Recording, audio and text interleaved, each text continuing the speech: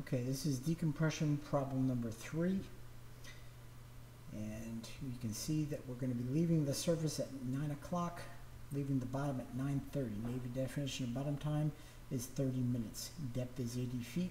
First dive will be always charted using the City College dive chart, and then subsequent dives will be using the square wave profiles here. Okay, let's go ahead and get started. We're going to write in our depth, 80 feet. No decompression time limit is 39 minutes. So you can see that this is a no stop dive. We'll go ahead and chart this. We're not going to make any stops in the water column. Fill in 9 o'clock. Leave surface time, fill in leave bottom time. Time to leave bottom is also 9:30.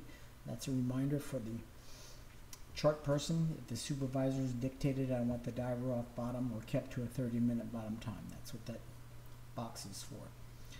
So our actual bottom time is 30 minutes. There is no residual nitrogen time since this is the first dive of the day.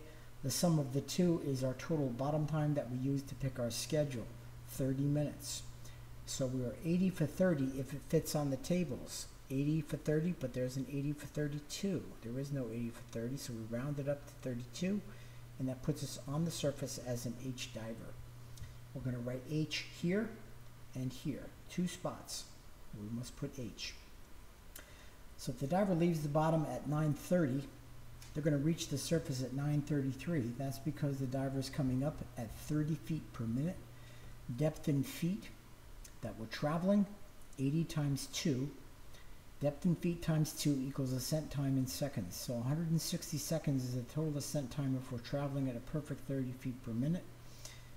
So that equals 2 minutes and 40 seconds. We're going to round that number up to 3 minutes for charting purposes and start our surface interval at 9:33. So we reach the surface 9:33, reach surface water, same time here, and then we start our surface interval beginning at 9:33.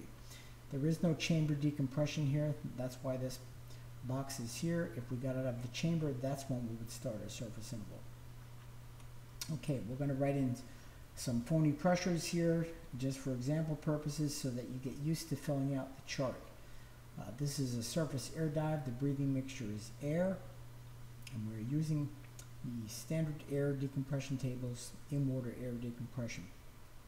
Happens to be no stops. Okay, so at 9:33 I'm an H diver. I'm going to go ahead and move to dive number 2 and put that information at the beginning of my surface interval. Write that there and then look at the information I'm giving you. I'm going to ask you what the maximum bottom time is going to be to make a no decompression dive to a particular depth. I have to give you that information and I have to give you a leave surface time.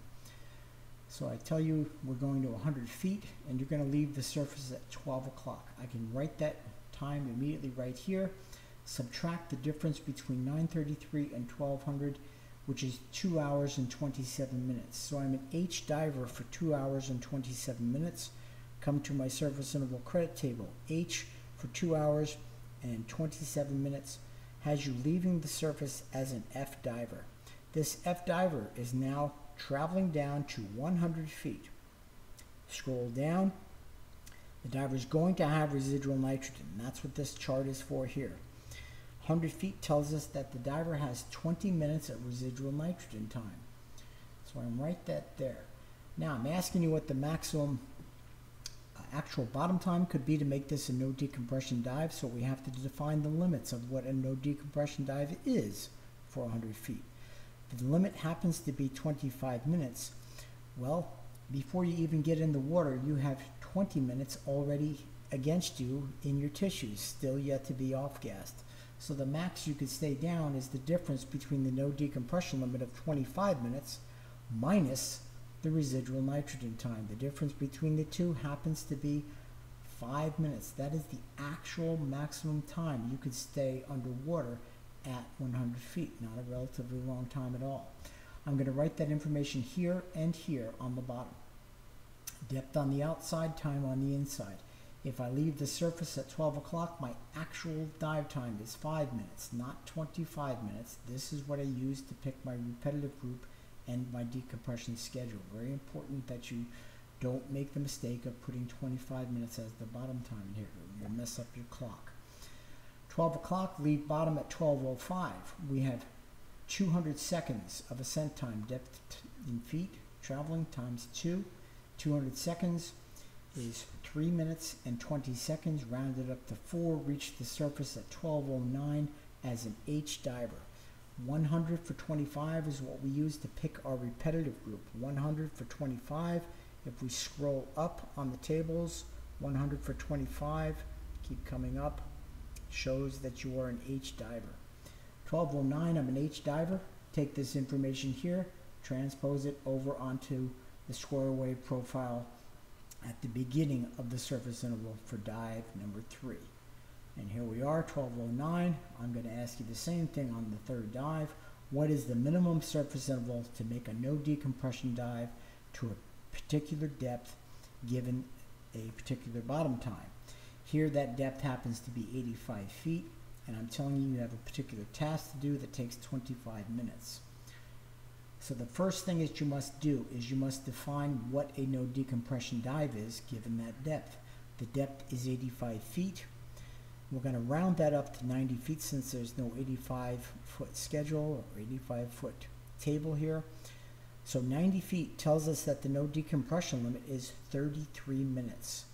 Well, we're going to be underwater for 25 of those 33 minutes, and you know we have residual nitrogen in our body from the prior dive.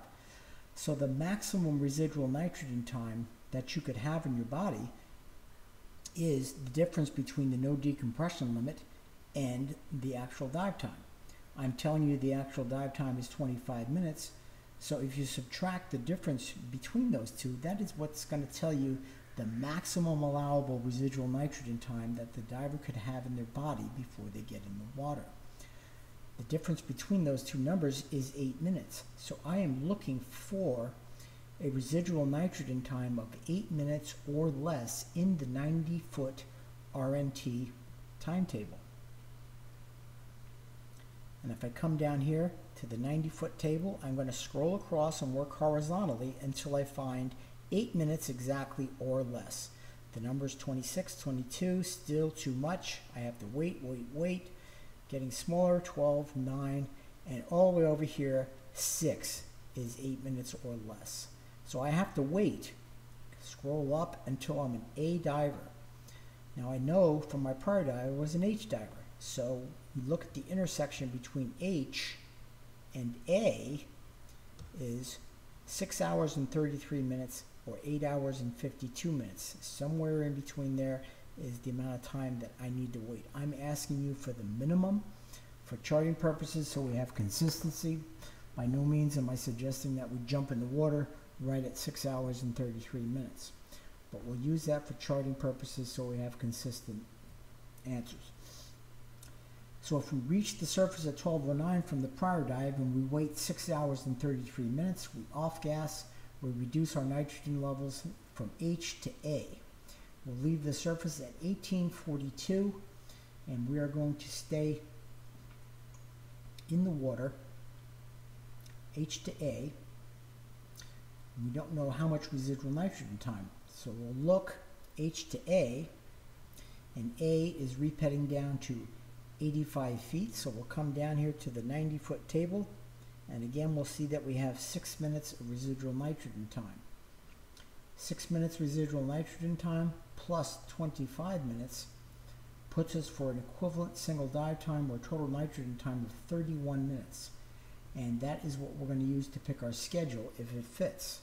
So let's come up here and look at our decompression schedule on table 9.7 and see if there's a 90 for 31.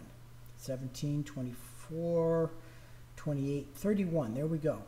Fits right on the money, so we can use that. That puts us on the surface as an I diver after this dive. So we'll write I up here, we'll circle it. Now we need to figure out what time we're going to reach the surface. Our actual dive time is 25 minutes, so that means we're going to leave the surface at leave the bottom at 1907. We had 85 lineal feet to travel. That's 170 seconds. Well, that rounds up to 3 minutes. Okay, so we'll add 3 minutes to 1907, reach the surface at 1910 as an I diver. Take that information, transpose it over to the beginning of the surface interval for the fourth dive. 1910, we're an I diver. I am telling you, you're going to have a surface interval of 8 hours, and you're going to have a bottom time of 20 minutes. You have a task to do that takes 20 minutes. I'm asking you, how deep could you possibly go to make this a no decompression dive? What is the max depth you could go to?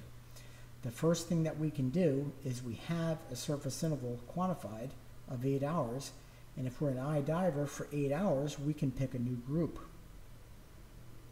So let's take a look at I over here for 8 hours, puts us as an A diver back in the water.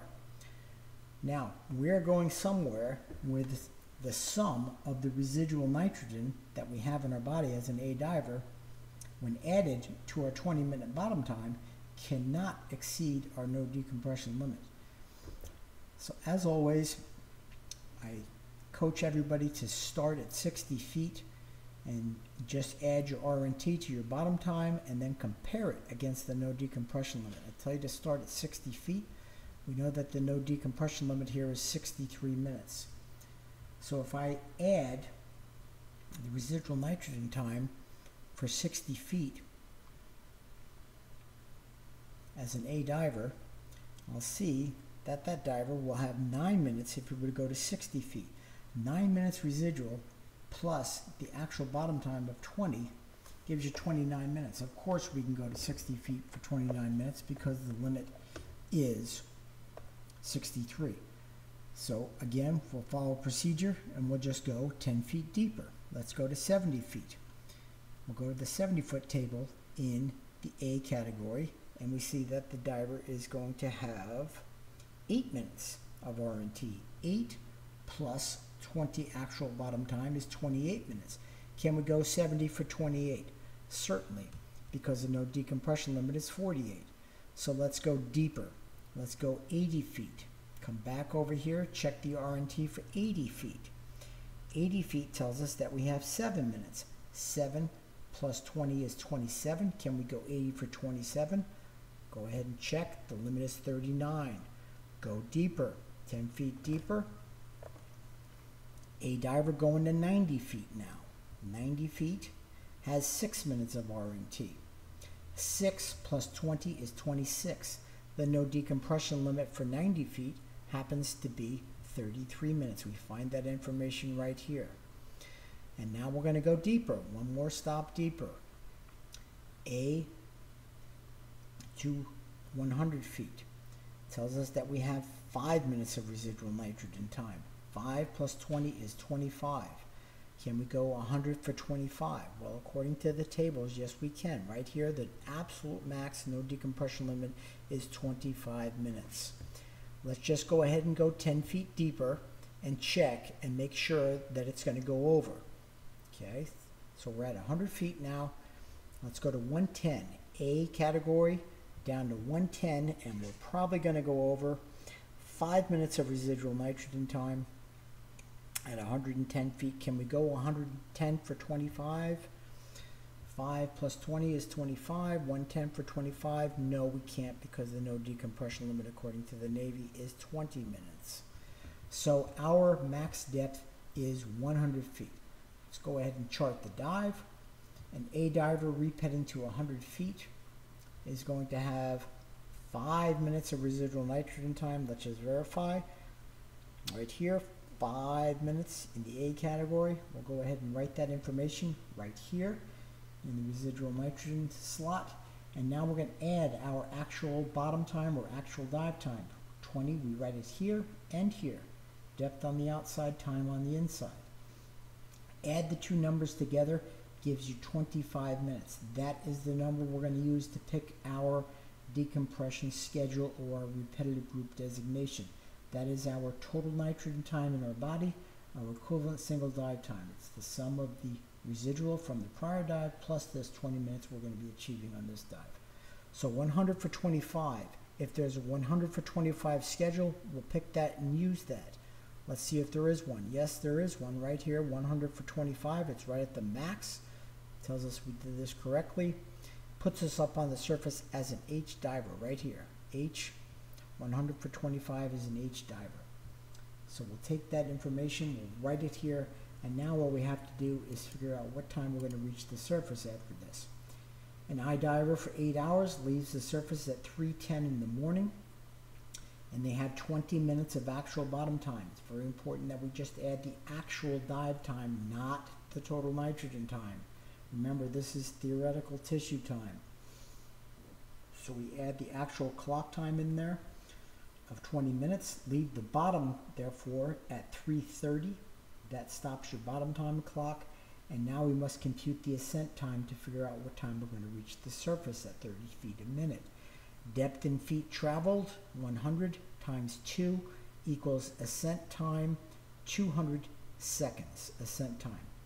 That is 3 minutes and 20 seconds, rounded up to 4 minutes for charting purposes, reached the surface at 3:34 as an H diver. And we're done.